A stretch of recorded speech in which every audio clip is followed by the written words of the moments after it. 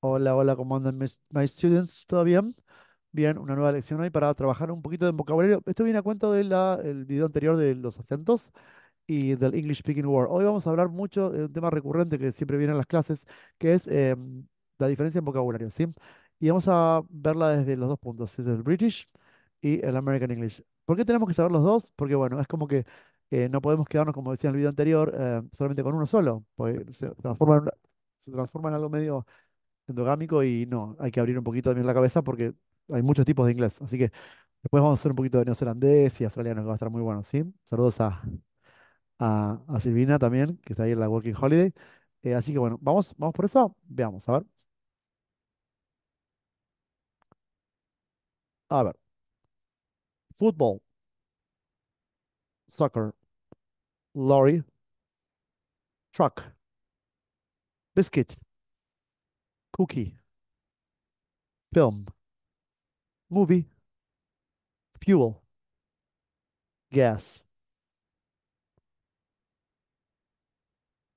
autumn, fall, rubber, eraser, chips, french fries, crisps, chips, chips, and chips.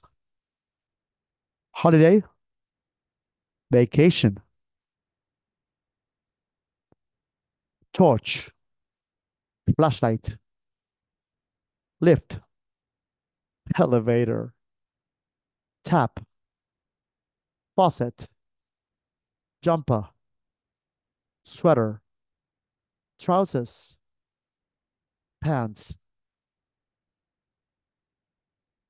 trainers, sneakers, curtains, drapes, pajamas, pajamas. Acá el spelling es el mismo, ¿eh?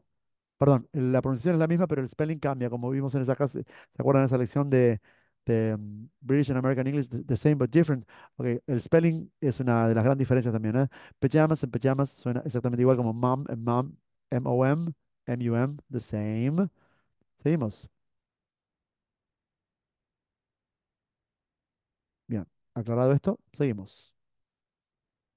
Pants, underwear, nappy, diaper, waistcoat, vest, mobile phone, cell phone, postcode, zip code, vest, undershirt, take away, take out, sweets, candy, courgette, zucchini, car park, parking lot, motorway, highway, boot, trunk,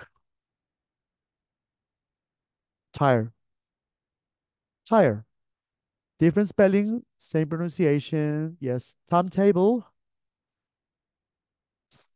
schedule, caravan, trailer, bonnet, hood, post, mail. Este es el flequillo, ¿sí? Esto, esta parte. French, bangs. Sí, se le dice justamente a este tipo de corte donde se cortan, ¿sí? El flequillo. Draw. Esto es un empate, ¿sí? Draw en British English. Tie. Plaster. Band-aid. Cue. Line.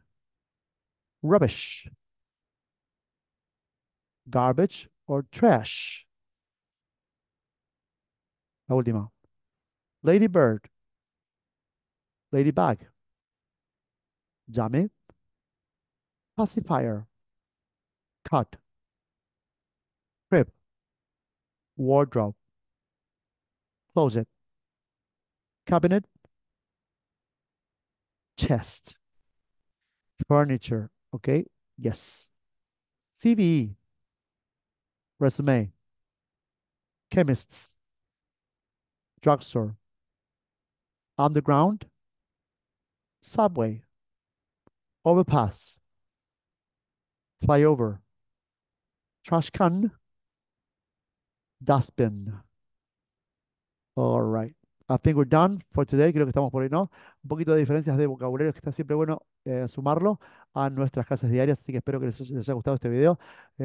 Más pedidos, más lo que quieran, siempre pueden sumarlos, ¿eh? Así que nos vemos en el próximo video. Hasta la próxima clase.